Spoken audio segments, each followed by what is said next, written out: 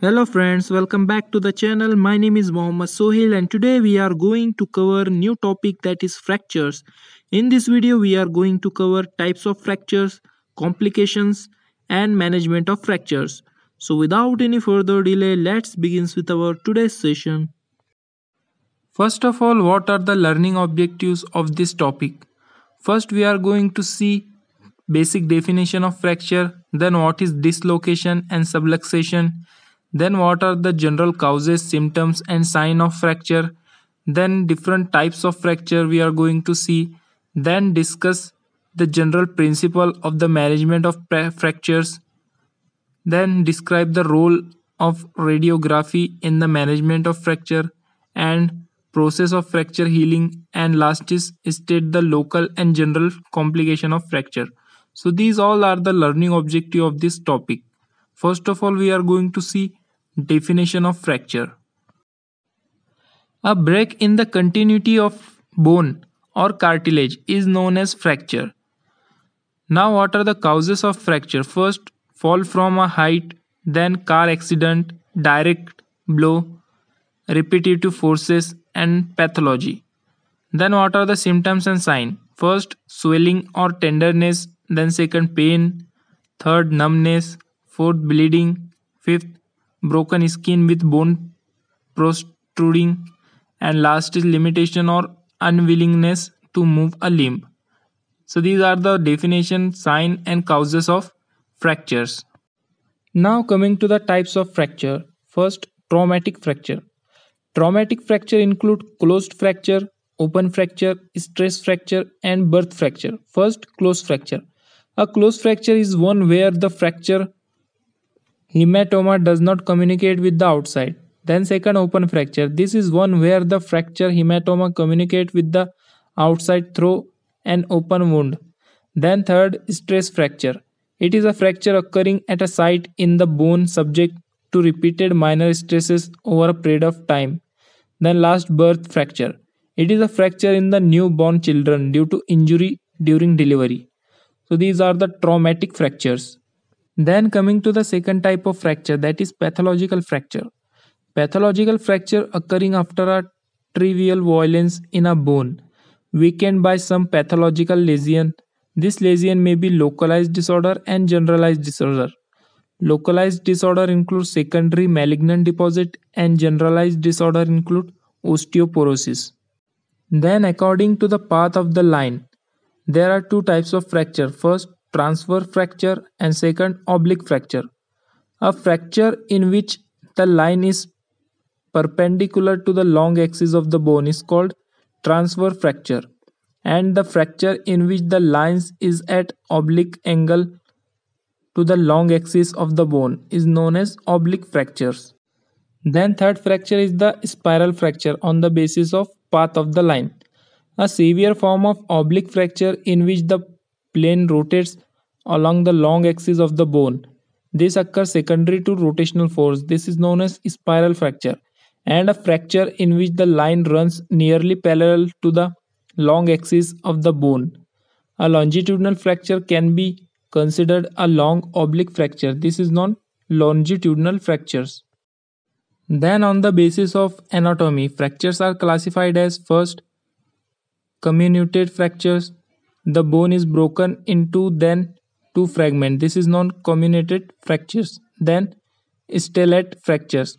These occur in the flat bones of the skull and in the patella, where the fracture lines run in various directions from one point. This is known as stellate fracture.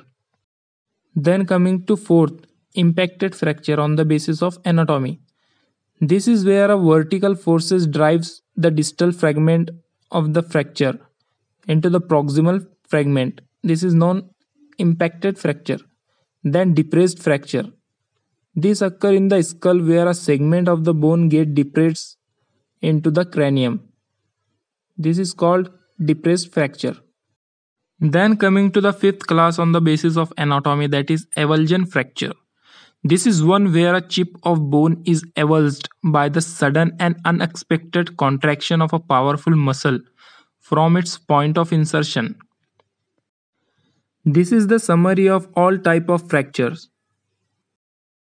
Now coming to other terms which describing fracture. First, green stick. It is the fracture in the young bone of children where the break is incomplete, that is leaving one cortex intact. Then plastic. Bowing fracture in children without disruption of cortex. Then third, distraction. It is a separation of fragments that have been pulled apart. Then terms used in fracture follow-up. First, position, which include change or unchanged. Then second, healing, that is central or peripheral bony bridging. Now coming to the last topic, that is management and healing of fractures. First, principles of management. The main aim is to save life, save the limb, and save the function. Now coming to the management. First, efficient first aid. This relieve the pain and prevent complication. Second, safe transport. This help to minimize complication in injuries to the spine, fracture of the lower limb, ribs, etc. Third, assessment of condition.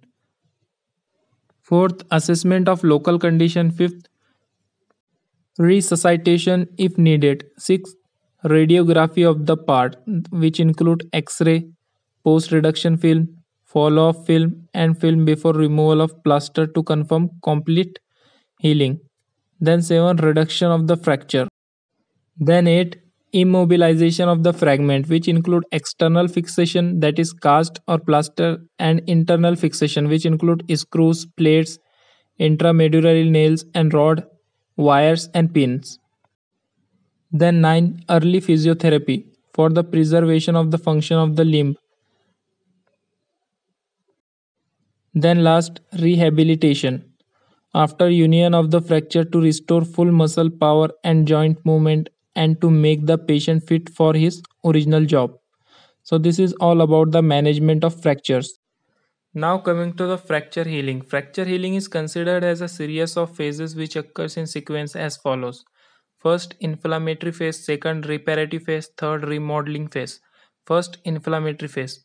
This phase includes stage or hematoma formation and stage of granulation tissue. Second, reparative phase. This phase includes stage of fibrocartilaginous callus and stage of bony callus. Third, remodeling phase. Excess material inside bone shaft is replaced by more compact bone.